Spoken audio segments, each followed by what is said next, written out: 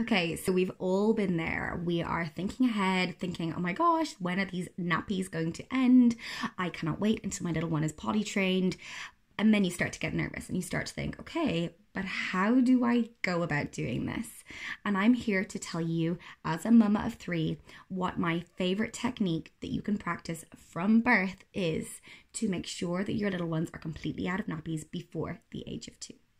My name is Kitty Hackle. I'm a registered nurse. I'm also a lactation consultant, birth, postpartum doula, hypnobirthing instructor, antenatal educator, and I love sharing information about trying to conceive, pregnancy, birth preparation, and anything to do with nourishing your babies. I hope that you find this little corner of the internet a place where you can feel educated, empowered, and excited to be a mama, and I hope that you find this video helpful. Let me know in the comment section down below if you give it a go. Okay, so what exactly is it that I do? And I want to just really dive straight in and tell you that elimination communication is something that is not all that new. Elimination communication, what is it? The idea comes back to our kids, our babies, our infants are not incontinent. They are able to control when they have a wee, when they have a poo, and they don't want to be sitting in a wet or dirty diaper any more than you or I do as adults. And so by learning our little ones' cues and working with them and observing them closely as opposed to against them, we are able to lean into what it is that they are telling us, communicating with us with various tools and various cues that we are learning with them. How we can preempt a pee or a poo, a nappy situation. And in doing this relatively consistently, I would say I do it kind of like maybe 90-10, maybe 80-20 for the first baby, and then even less so with my second baby because I was just a little bit busier. This was something that was an absolute game changer for us. For me, I was not interested in changing wet and dirty nappies. I was very much on the cloth nappy train and thought that was going to be the way that I was going to have less mess, less waste, that it was going to be better for the environment, it was going to be cheaper. And it was from there that I found the beautiful account that is Go Diaper Free, I believe, and I will make sure and share it underneath here, but it is just a fantastic resource, and I'll share some of the other podcasts that I found really helpful to encourage me to be able to diaper our babies from so young, or undiaper them from so young. And so Atticus was just 18 months when he was fully daytime potty trained. Archer had just turned 2 and only now wears nappies for like a just in case reason during the daytime. And this has been an absolute game changer for us. We have saved so much money, and here are my top tips on how you can start implementing it from today. Okay, so my tip number 1, after understanding what elimination communication is and some of the benefits in terms of saving money, less mess, less poopy nappies, less cleaning, is to just let your baby be naked. Much easier to do during the summertime and during the warmer months than it is during the colder months. Can mean a little bit of mess on the floor. Certainly with a newborn who is not rolling or crawling or walking, it is that little bit easier. But with the process of elimination communication, it means that we have to watch our babies really closely. So in observing them and observing their cues, we notice things about our children when they are just about to have a pee or just about to have a poo or needing to have a poo that forewarn us that this is something that's about to happen. And so we can learn a lot from just watching them. For instance, my boys, no matter what it is that they are in the middle of, they pause before they need to pee. Also in terms of their anatomy, boys are that little bit easier. Girls tend to be much more bodily aware. Boys are busier and they don't always stop as obviously, but certainly for boys, their penises get a little bit larger just as they are about to have a pee. So that's a nice kind of visual cue. But you might notice that they pause in what they're doing and they pull maybe a very serious face as a newborn. You might notice that they make certain sounds as they are starting to or trying to have a poo, kind of grunting sounds. And so in that observation time, you are finding out more about your child. So that's your step number one. Just let them be naked. 24 hours of naked time. Don't make any plans for that day. Just sit back and watch your child. Step number two comes in then when you are able to begin pairing an opportunity to pee or poo with that cue that your infant is showing you.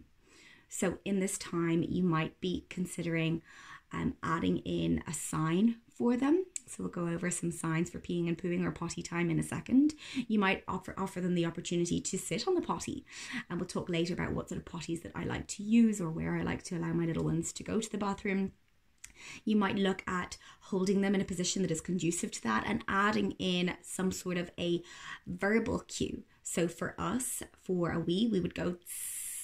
So I would notice my little one preparing to do a pee or needing to go to the bathroom. I would pick them up, I would hold them in the posture, and then I would cue them. I would go, and then that would remind them that now you're in a safe place, you're in a free place where it's time to pee, and this is the encouragement that you are being given if you need to do that right now. So it's not like a forced thing.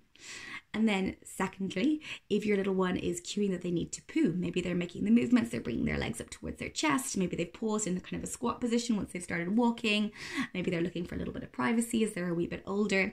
And in this scenario, maybe again, along with the signs, the hand gestures, the signs for needing to do a poo, we would help bring our little baby over somewhere safe where they can poo, where there's something to catch it, and you're making the verbal cue. So for us, we would do, which is like the sound for a strain, right? And so our little one knew then with the verbal cue, the position holding, and whatever, and the fact that we had brought them to that safe space and the environment that's conducive for defecating, that this is a safe place for them to be. And so with observing our child, creating those verbal cues, perhaps the visual cues, and that environment and posture for them, our little ones learn to expect not to pee and poo in their nappies. Game changer. There are so many other little bits and pieces that come with this. I'm going to talk very briefly about the two signs that I like to use for pee and poo, or three signs: pee, poo, and just potty in general. And then I'm also going to talk a little bit about, or just dive into the 4 easy catches. So if you've been struggling to observe when your baby needs to go, the times when our bodies most likely can be expected to need the bathroom. So let's dive into the sign. So the sign for a potty, you're going to tuck your thumb in between your index finger and you're just going to wave it like that. So that's, you need to use the potty. To do a P is you're going to make the letter P. So you're going to start with a V. You're going to tuck your thumb in there, turn it to the side, and touch your nose and away.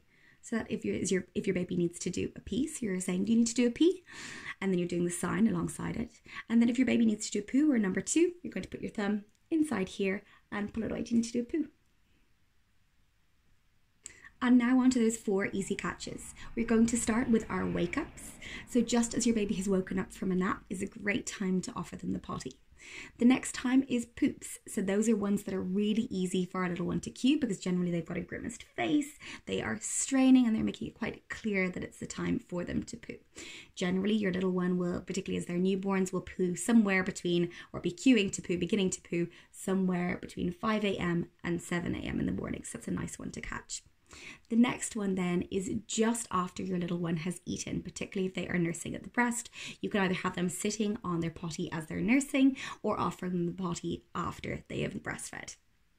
And then there's that last one, which I would consider an easy catch, is where you would ordinarily change a wet or dirty diaper. So if you were thinking, okay, we've got a transition time here, maybe we're getting ready to leave the house, or maybe we're getting changed for the day or getting changed into our jammies, to offer your little one the bathroom just before you do that. So always offering your little one the potty just as you are about to put on a fresh diaper. Okay, so now I'm going to dive into the fantastic questions that I got on Instagram. I put up a little question box just talking about how you guys want me to approach the topic of potty training. What sort of information are you interested in? Do you have any questions?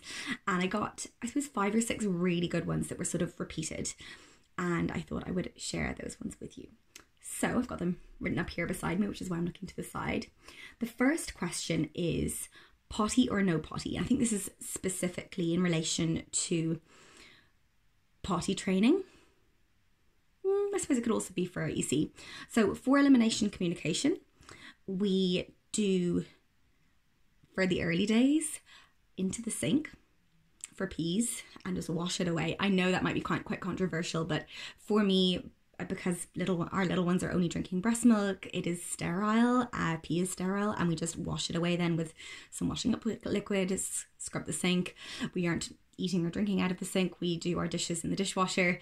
So it was a no-brainer for me. For EC with poop, I will generally hold them either over a dedicated like basin. Sometimes I'll have a potty out. The baby Bjorn do a teeny tiny potty, which is just lovely.